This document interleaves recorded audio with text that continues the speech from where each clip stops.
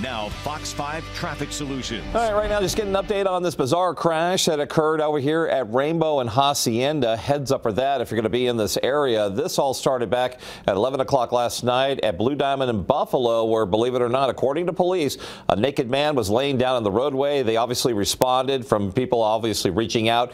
And then what resulted is a scuffle with police. And then the naked man stole that particular vehicle. You can see right there on your television screen. And then police pursuit obviously began and ended up over here at Rainbow and Hacienda, where investigators are continuing to do their thing after that suspect, naked, crashed into somebody else out there at the intersection of Rainbow and Blue Diamond, or rather Rainbow and Hacienda. The whole intersection remains shut down right now. So just a heads up.